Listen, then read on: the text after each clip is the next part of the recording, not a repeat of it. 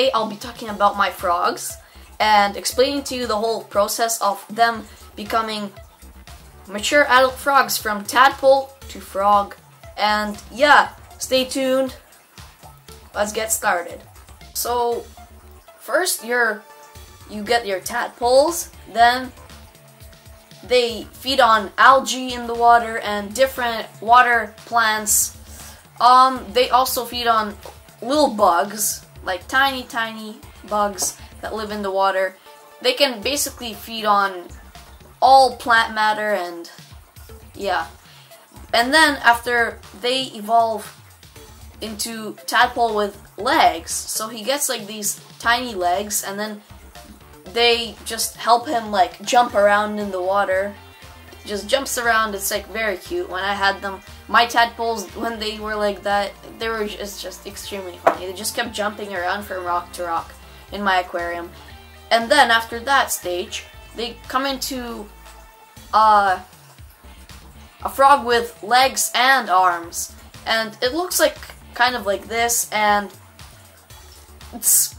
I would say it's pretty funny to watch them also.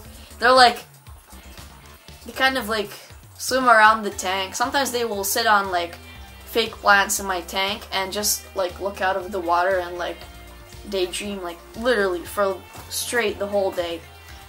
And then after that, their tail starts slowly just going away and turns smaller and smaller, and that happens into like a 24-hour process. And it's just so cool. One morning you see your tadpoles with legs and arms, and the second morning you just see them like into a mature frog. It's just so it's so weird. And now let's roll a quick montage of my frogs.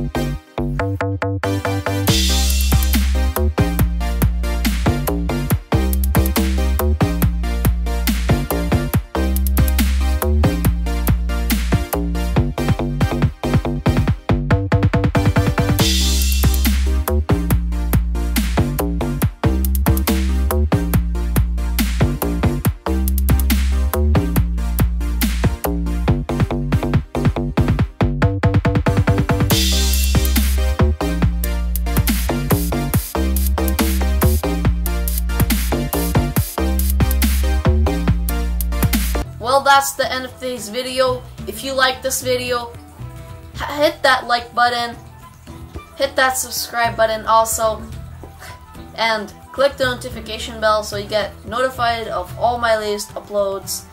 And I just want to give you guys some info right now why I'm not posting about my backyard mini pond. Well, first, it's pretty cold outside, so I can't really do anything. It's like -3 outside. Literally, it's just too cold. And